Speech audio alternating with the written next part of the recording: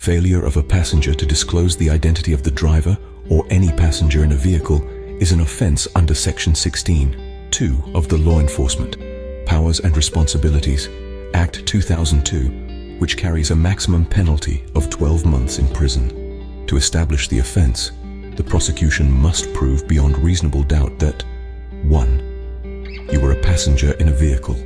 2. You were required to disclose the identity of a driver or passenger under Section 14 of the Act. And 3. You failed or refused to do so.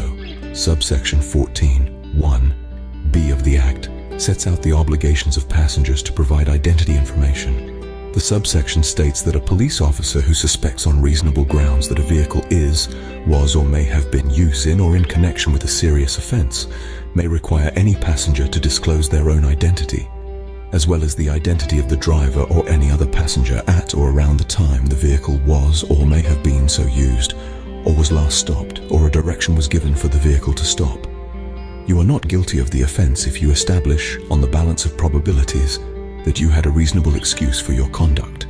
General legal defenses to the offense include duress, necessity, and self-defense. If you are able to raise evidence of a general legal defense, the onus then shifts to the prosecution to prove beyond a reasonable doubt that the defense does not apply to the circumstances of the case.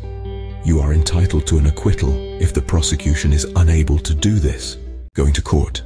Call Sydney Criminal Lawyers on 9261 8881 to arrange a free first conference. Watch our latest video here.